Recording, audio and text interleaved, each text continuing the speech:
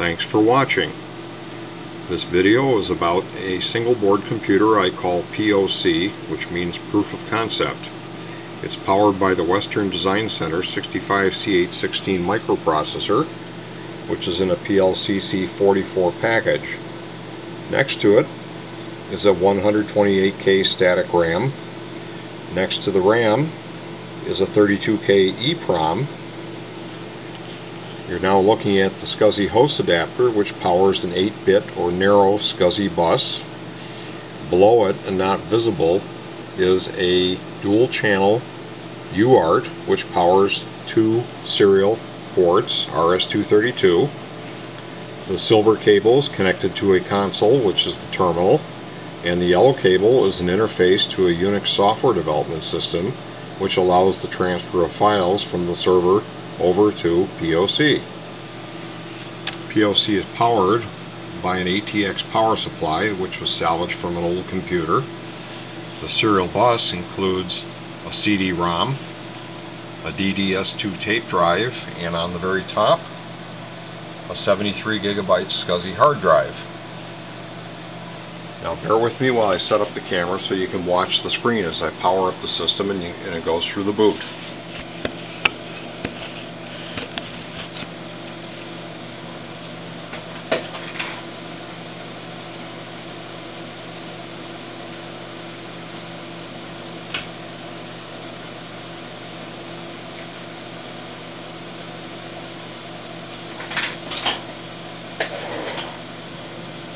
At power on, POC goes through the same steps that a modern personal computer does. It starts by doing a test of critical memory areas. It looks at the default hardware stack, it looks at zero page, and it also looks at an area of RAM which eventually will be the hardware stack once the system is booted. Having determined that those areas of memory are intact and functioning, it then produces a power on screen, a banner screen, and then cycles through memory, testing the entire range of memory. And if all memory is good, it then attempts to connect to the SCSI subsystem and bring up an operating system. Since a picture is worth many thousands of words, let me power up POC and you can watch what happens.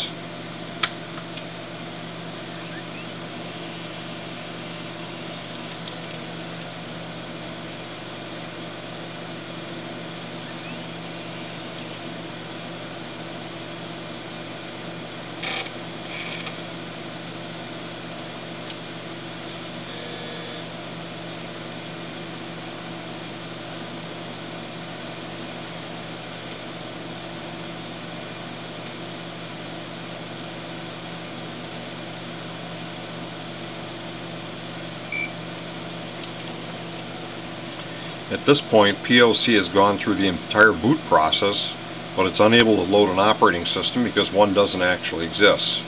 So by default, it enters the machine language monitor, which it did so in the master boot code. As you can see, the monitor displays a register dump upon entry, and reading from left to right, we see the program bank register, followed by the program counter. Next we see the status register, which is displayed in bitwise format so you can determine which flag is set and which flag is cleared.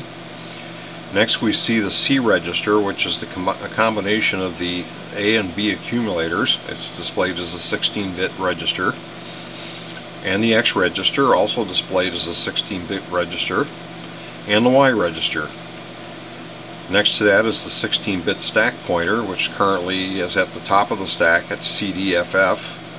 And then we have the direct page 0 register, direct page pointer register, whatever you might want to call it, followed by the databank register. And lastly, the IRQ vector, which is actually a vector in RAM.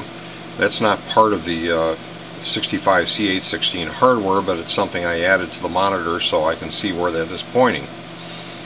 Now, lacking an operating system, the monitor has control.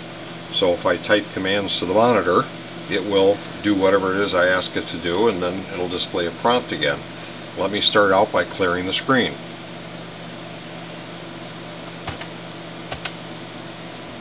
Alright, now let me do a simple memory dump. I'll dump some memory starting at 0400, which is where the boot image from the hard drive is loaded.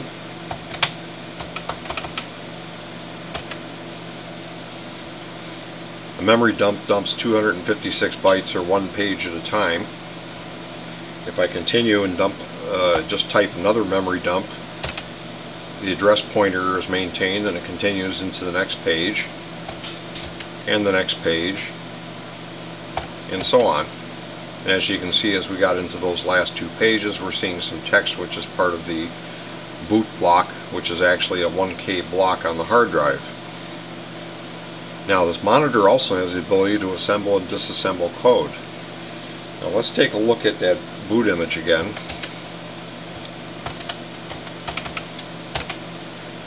The first and second byte at the start of the boot image points to the actual boot machine code, which is at 460. So if I disassemble that range, I should see some machine instructions. And I do.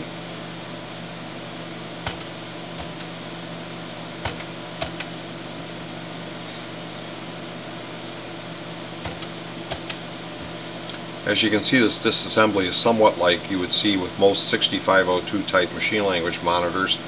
The difference being is that since it's written to operate the 65C816 in native mode, it actually can display up to 4 bytes per disassembled instruction, one for the opcode itself and the other 3 for the operand.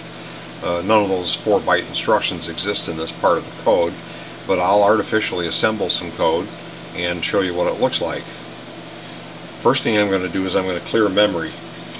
In most 6502 machine monitors, the F command clears memory, so if you say fill, then you give it a memory address range, you can fill it with a byte. So I'm going to fill everything from 150 to CFFF, and I'm going to fill it with zeros. Now, on most machines, this probably would take quite a bit of time, as you'll see, however, with the 65C816, it goes quite rapidly. It's done. Alright, just to show you it didn't clear it, let me dump some of that memory.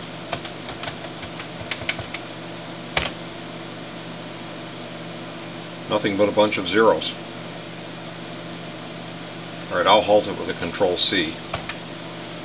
Okay, now I'm going to assemble one instruction at address 2000 just to show you that I can assemble full 24-bit address instructions.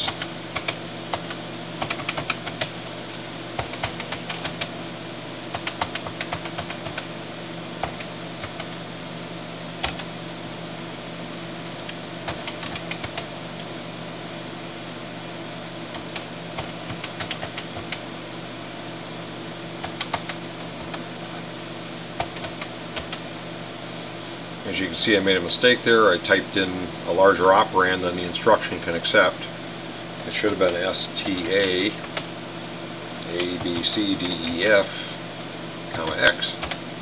There we go. The monitor knows the entire 65C816 instruction set, so it can assemble instructions such as PER 1234 or PEI 12 or PEA, etc. Also understands all those stack instructions that are so useful.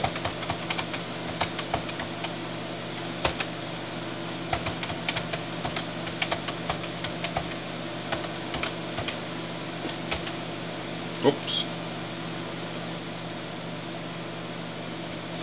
Helps to use the comma, huh?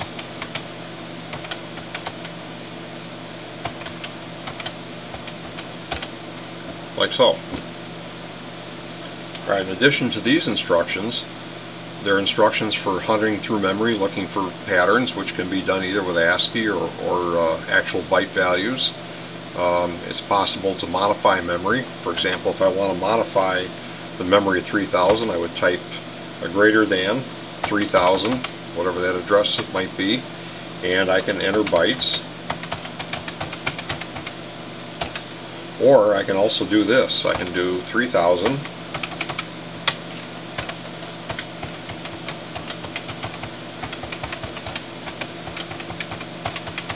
up to maximum of 32 bytes. As you can see, it puts those that character string in a series of bytes, like so. so. Alright, the monitor also contains some commands for controlling the SCSI subsystem. Now this is a very primitive interface. It expects that you know what you're doing, and if you don't know what you're doing, you can blow away data on disks and so forth. But just to give you an example, I'm going to load a block from the hard drive into memory, and then I'm going to execute the code that's within.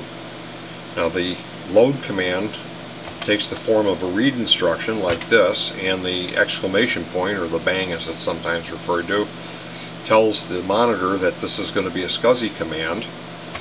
And all SCSI devices have a device ID and a logical unit number, and those are the first two things entered. So the drive is 0 and has logical unit 0. Alright, I'm going to address it by logical block address, and I'm going to happen to use block address 100,000. That's 100,000 in hex, not in decimal. I'm going to load 3 blocks, and I'm going to deposit them in memory at C1000. It's that fast. I'll do that again. I'll hold the camera by the busy light on the front of the hard drive so you can see just how quickly it reacts to the command.